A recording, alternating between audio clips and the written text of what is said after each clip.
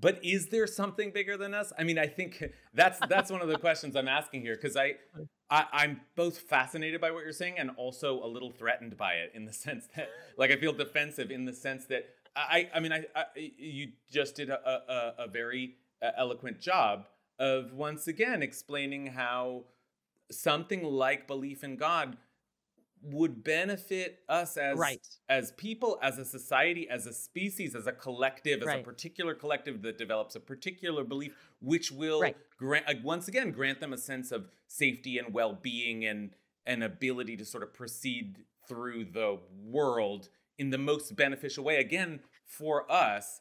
And I guess on some level that feels to me like, oh, there's not really a God. That's like a cool idea that we have to help us feel good about, oh, if you believed in one God, then you would feel at home in the world, and then you would feel safe, and it's an evolutionary impulse, and we can diagnose it and we can get it, and it's very nice, and it might be a good feeling, but it's not.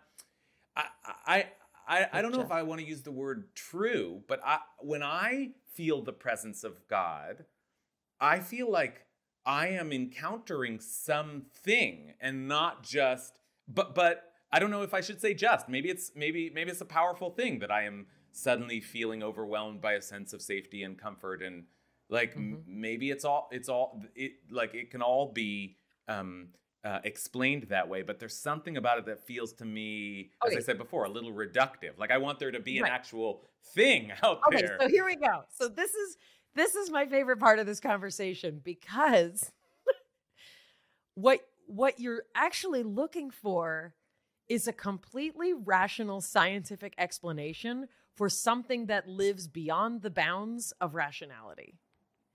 And this is where I think modernity, and by modernity I mean at least from Maimonides on, right? This is where we see the true conflict. This is like where where we put the pedal to the metal of what is belief, because it's the Heisenberg uncertainty principle of your religious faith. Once you try and name it, once you try and observe it, once you try and quantify it, it disappears. Because this is your brain was wired, your chemistry is such that you can hold that kind of ecstatic, supernatural beauty. Yeah, I mean, and who did the wiring? Is one of the questions that I'm asking.